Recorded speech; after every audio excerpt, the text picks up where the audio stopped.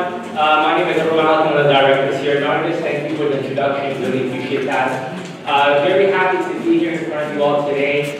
There's so many functions within the business that a lot of the time we forget that there's a specific system that we must follow, right? And you always hear us talk about, or your leadership talk about system. And the thing is, if we're not following that system, if we're not sometimes, getting ourselves back on track and making sure we're aligned, eventually it's just like that car that's going to fall apart, right? So one of the biggest things when it comes to following the system is discipline. But not just discipline, it's self-discipline. A lot of us have that discipline. We do the things we're supposed to do every single day to get our business going. But generally speaking, that's whenever you have someone holding you accountable. Right? That's me as a leadership holding you accountable. My question is, what if no one's holding you accountable?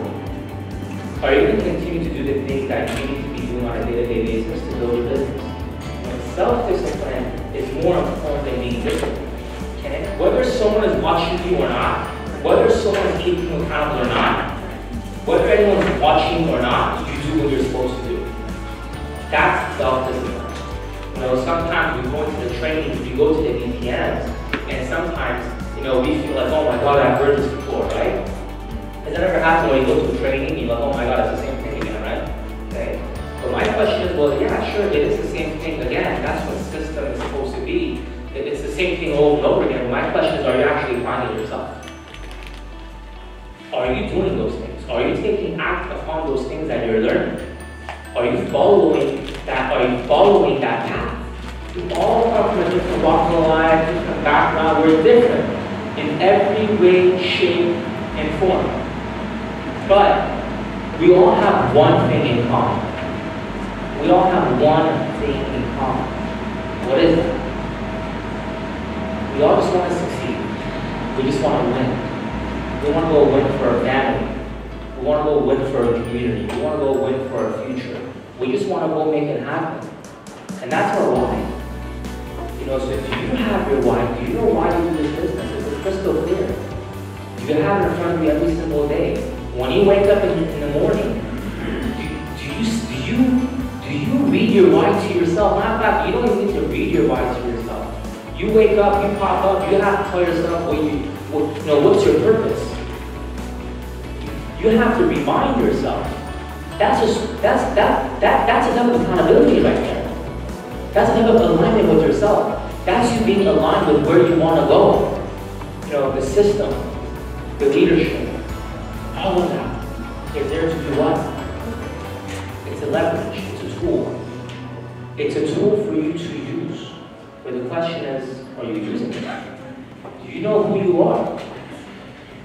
Do you know who your leadership are? Have you skinship with them? Have you got the chance to get to know them? Do you know yourself who you are? See, sometimes it's very difficult to figure out someone else when you can't figure out yourself. And then whenever you're working with your mentor, is there sagaji? Is there appreciation? That's a two-way street.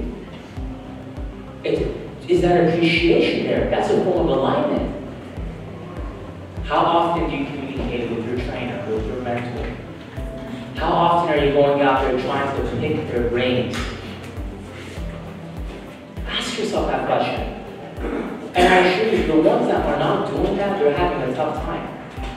When you run through your team, when you run through your organization, you talk about the status of your team, the status of your agents, a lot of times that actually gives you a reality check because if you're working or not. I challenge you. You don't send emails, send emails. Take the time to do that. You're going to realize if you're working or you're not. You're going to find out where you're falling apart and where you're coming up.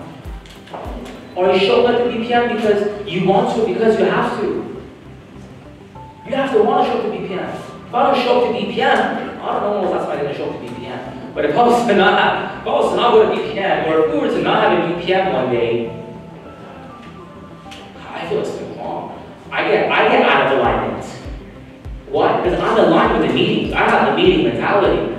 That mentality is built that I have to go to the meetings. Because if I don't, I got used to running that system. And if I don't go to the meetings, I fall out of alignment. I get confused. I go crazy. You know, ultimately, you know, when you're accountable, it also helps you be efficient. It helps you with your efficiency. When you communicate with your leadership, when there's confusion, what do? They translate, they break things down to you. Do you always understand everything? No. Matter of fact, there's a lot of things in this business you're not going to understand. You're going to understand it over time. You're going to understand it as you do it. You're going to understand it after you do it. That's why coachability is so important. What's coachability? Doing things, you know, when you're asked to do something, it doesn't make sense, you just do it. A lot of people need to know exactly why they do things before they do it. But let me tell you something, if we continue to sit there and be uncoachable and not listen and not follow, by the time comes that we understand what it is, it's too late. Your car, your business is already falling apart. In this business, the sky's the limit. But the question is, are you lined up? 100%. Hey, on that, thank you for your time.